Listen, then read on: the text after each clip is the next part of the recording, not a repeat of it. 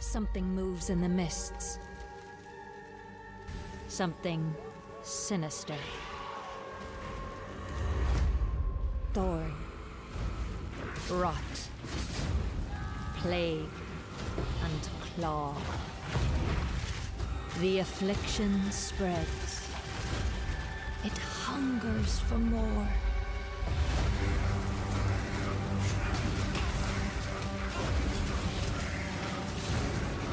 Tread lightly in the wildwood, which shifts and bites. Accept our help, the ancient power of the Asmiri. Beware the spirits that yearn for freedom. And the heart of evil that waits in the dark.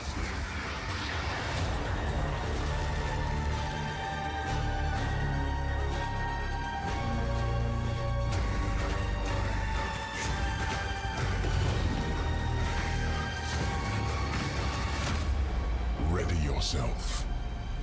I will be waiting.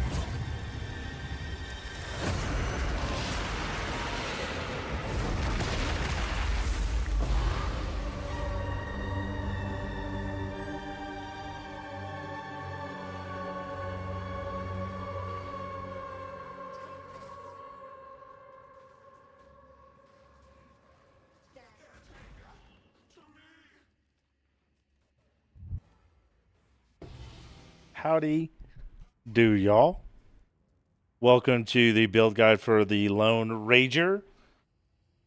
I originally made this build into a SRS of Enormity minion instability on hit build, but I knew after posting that to the PoE forums that I would, I needed to be a bit more unique to stand out to try and get the build of the week. Kind of, in my mind, prestigious build of the week capture. And so I kind of went back to the drawing board and thought, what can I do that's really unique that nobody has done or is doing currently? And I came up with scaling Ignite instead of the on hit. Turns out it's pretty good. So that's what we're going to go over. I'm going to try and make this as short and sweet as possible while being as thorough as possible.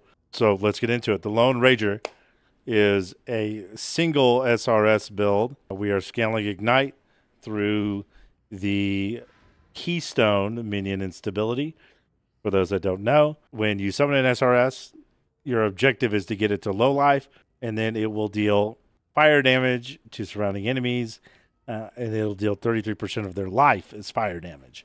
The way we facilitate that low life status is two ways in this build.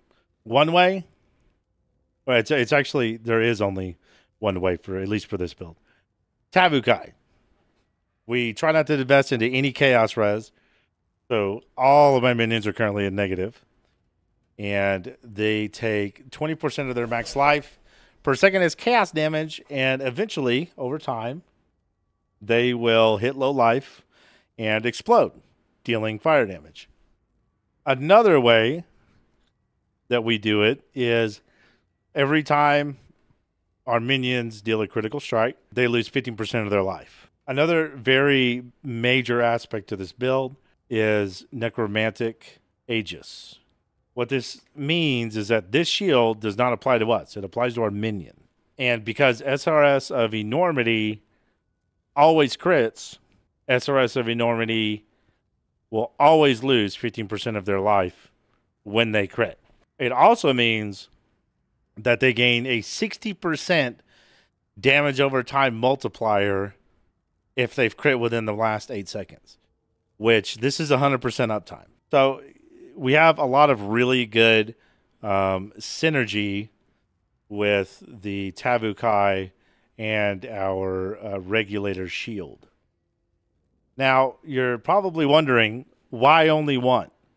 Well, since we're Ignite prolifting, I didn't really see the reason to clutter up and invest into cast speed for multiple SRS when we can just have one that prolifts you know, an entire pack of mobs. So with that said, we're going to go back to our roots of SRS, and we're going to run Mark of the Red Covenant. Now, you can have 6 max on SRS of Enormity, but with this helmet, it reduces it to 1. In return for that, we get the Always Ignite and the splash damage, which is more or less irrelevant, but it also gives us a massive boost.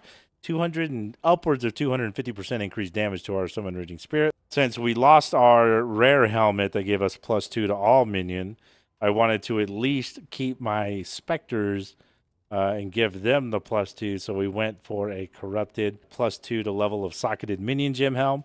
And it really wasn't that expensive. And it keeps our Spectres hardy. Now, one of the cons of this build is my minions are negative chaos res, right? And we are prone to lose a Spectre every once in a while. But with this wonderful mastery, minions recover 5% of life on minion death. It really does not happen that often. I haven't lost a Spectre in a boss fight. I generally lose them while I'm mapping. But, you know, as it's blowing up, we're just very consistently giving our other minions 5% recovery over and over and over and over and over. And it's not always this slow. You have to think like when they're rushing to a mob, they're melee attacking, and you know they're losing another 15%. So the whole thing is expedited when you're actually in the heat of the map or the boss fight. The links in our helmet: Ray Spectre, Minion Live, Stone Golem, and Meat Shield. Because our minions are in fact negative chaos res, I didn't think it was prudent to run an AG, because if it does die to some random chaos damage, and we cannot recover that from the mastery, I wanted to avoid having to constantly buy AG items, and so we just ended up with a Stone Golem for some extra regen. You know, we're at about, well, I don't have everything up. It's somewhere around 500 plus regen per second. We already went over the Tavakai, our shield, our wand, double minion. This is very easy to craft, but it could take you up to 15 div. I think I did mine in about 8 div. Middle of the league, this thing's worth probably easy 30, 35 div. And this is the wand that I would highly recommend that you guys go ahead and craft on. We run Skin of the Lords. Your actual keystone really doesn't matter, as long as it's a keystone that is not going to brick your build. Ancestral Bond is one of those that will, you know, it possibly there's a slew of keystones on Skin of the Lords that brick many builds. So before you buy one, double check the keystone and make sure it's not interacting with your build in any way. Generic life res, minion stat, bone rings. I love using fractured mods for crafting. It just makes everything so much easier, and I love to essence craft. Same thing with the boots and the gloves. Just looking for res capping, attributes, armor, max life. If you can swing +1 socketed AoE, it is nice just to help bolster your auras. We have Titan Greaves, some movement speed, res, life regen, health, all that hoo-ha. Nothing too special or crazy there. Another aspect of this build that is extremely important is our Darkness Enthroned. It does need to be 100%. It's going to cost you about 8 to 10 div. I think I paid 8.5 for this one. And then we run an Animano's. I can never say this right. We run the damage over time multi Ghastly Eye Jewel, and with that we run 5 rare Ghastly Eye Jewels, all of which are more or less the same as the one you see here, varying. You know, some might be 15% increase, some might be 20. You know, if you've used a minion skill recently. But we do have 5 of them. That caps us out for the unique jewel at 30%. Plus this one is 60, or it was 90. So we're getting a total 100% uptime of 90% extra DOT multi for our Ignite setup, which is just kind of bonkers. Our flasks, we run Granite, Amethyst, because we are not currently Chaos capped. I'm sure reses are a little tight you could possibly get to at least positive, but I don't think without some very serious investment are you going to be able to get your chaos cap. But we do run an amethyst just to help a little bit. Jade and a quicksilver. There's a little bit of cast speed to help out when we're kind of in the thick of it. Some reduced effective curses, a bunch of armor.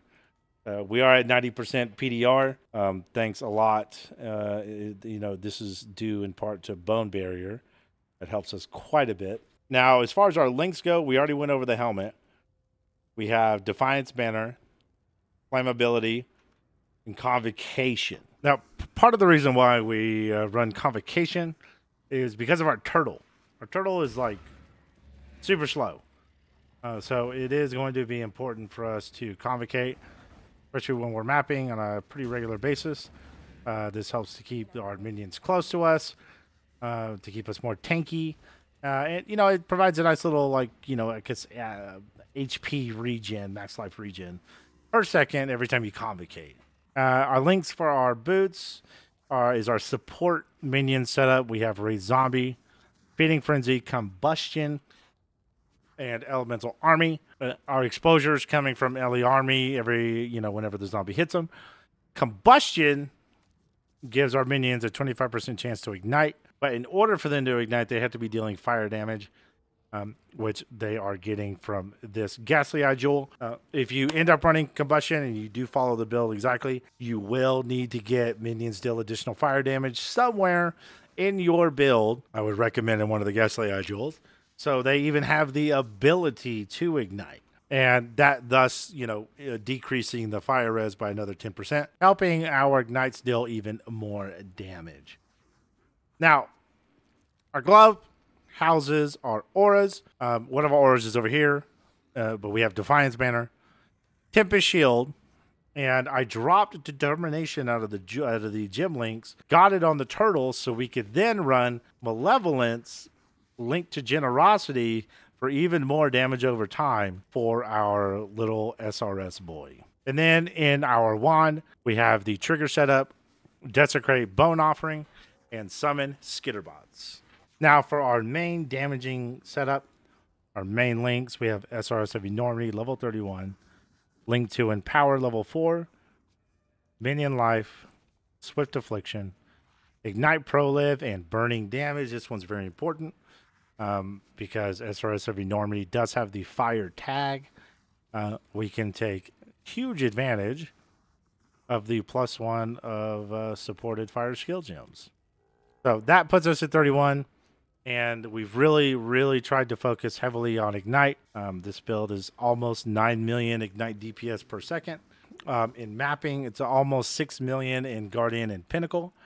And it's honestly, from what you saw from the footage, it is kind of a beast.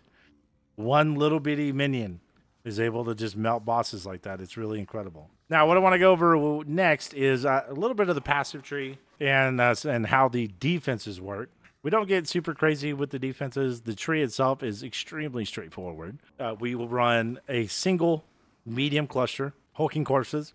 I would highly recommend that you at least get 4 decks minimum. The other 2 small passives can be whatever you would like them to be. If you're missing some res or something like that, by all means, pick it up here. Mandatory dexterity, 100%.